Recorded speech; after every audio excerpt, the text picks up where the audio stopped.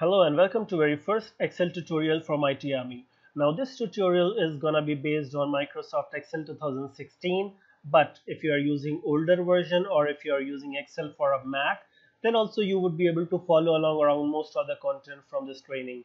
So for those who don't know what is Microsoft Excel, is basically a part of Microsoft Office suite. It's a spreadsheet application that allows you to store, present, manipulate and analyze the data. So without further ado, let's get started. Okay, so to launch Microsoft Excel, you just need to click on the Start button. And if you have Office installed, you're gonna see the Microsoft Excel in this list. We have Excel over here, and you can launch it from here. And if you find difficulty in finding application, you can just click on the search button and type in Excel and press Enter key. So this is how Excel looks like. On the left hand side, you're gonna see the list of recent workbooks you might have worked with. You have a link over here to open some other workbook. And on the right hand side, you are seeing some templates using which you can create a new workbook. So I'll be starting with a blank document, so I can just simply click on this, or you can hit the escape key and the new workbook will get created. Now workbook is a collection of worksheets. From Excel 2013 onwards, by default you get only one worksheet. In the older versions we used to have 3 sheets, but not a problem, we can create more sheets by clicking on this plus button. So going back to sheet 1, now what you are seeing over here inside the sheet, we have a collection of columns labeled A, B, C, and we have rows 1, 2, 3. So we have around more than 16,000 columns and more than 1 million rows available. And intersection of a row and a column is called as a cell. You can see this is the cell, and cell is the fundamental unit where you will be entering some information. That could be text, it could be numbers, it could be some formula, and that's all what you do in Microsoft Excel. Okay, now so let's get familiarized with the interface. At the top you have over here called as quick access toolbar or QAT, and below that you have this area called as ribbon. Ribbon contains groups and groups contains these commands. And below that you have the name box. This shows the name of the cell. So if I click on this cell, it shows the name of that cell. On the right hand side of the name box, you have the formula bar. As the name suggests, that shows the formula of the active cell or whatever content you have in the active cell.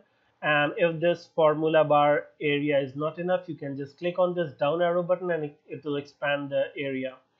And below that you have this worksheet. You have these buttons to navigate. If you have too many worksheets, you can use these buttons left and right to navigate between the sheets. You can click on the sheets to navigate between them, and you can add more sheets using this plus button. Then we have over here horizontal scroll bar to navigate left and right, and you have vertical scroll bar to move vertically. At the bottom area you are seeing the status bar that says ready. That means that this cell is ready to accept the data. You can start typing inside. And then we have some view buttons. You can switch between different views, and then we have the slider to zoom in or zoom out into the sheet. So this is all what we have. Now talking about the navigation, we can just click on any cell to activate the cell. You can click and drag to select multiple cells.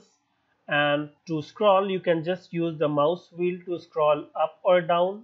And if you want to horizontally scroll, you can use the mouse wheel. If you have a tilt mouse button, you can tilt it left and right for horizontal scrolling. Now if we talk about the navigation from the keyboard, let me type in some data over here. Okay, so if I have some data, I can use the up or down arrow key and left and right arrow key to move in the cells. And if you are in any region, now this is the region where you have contiguous cells having the data. When I use control, left, right, up or down, it will move on to the first row, last row and first column and the last column. And I can also use the enter key to move down. I can use the shift enter key to move up. I can use the tab key to move right, and I can use the shift tab key to move left. So this is all how we navigate. You can also use the page up and page down key to scroll entire page. So if I press the page down key, I'm scrolling the entire page down, and page up, it takes me one page up. If you want to horizontally scroll the page, you can use the Alter key. So if I press Alter key and then I use the page up and page down, I can move left and right. Now be careful that you don't have to use the page up and page down or the numpad.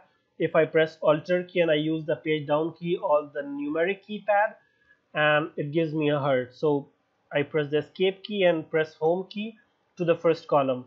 Now if you want to go to the cell A1, the top left column, you can press Control Home, and then it takes you to the first column.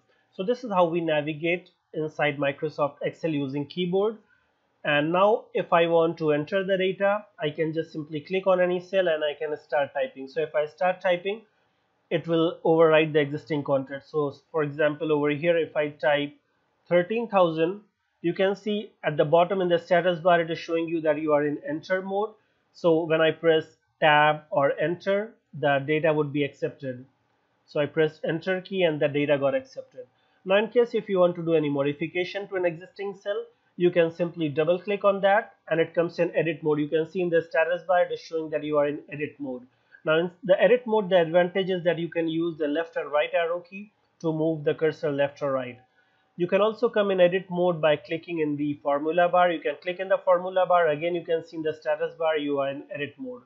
The third way to come in edit mode is using the function key. I can press F2 and again you can see the cell is in edit mode. I can use the left arrow key. Let's say I want to make it 16,000 and I press enter key and the changes got accepted. So this is how you can make the changes to the Excel sheet. So finally we saw that your cell can have three modes. It's in ready mode, edit mode and enter mode. We have one more mode available that we'll be talking about in later videos.